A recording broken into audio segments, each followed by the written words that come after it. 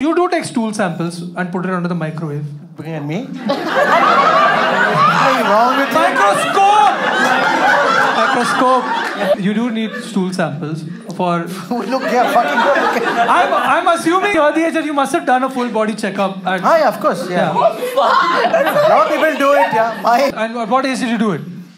Must be my early 40s and I did first time. Okay. Yeah. That's why I'm assuming you've done this, which I have... Done what, fucker?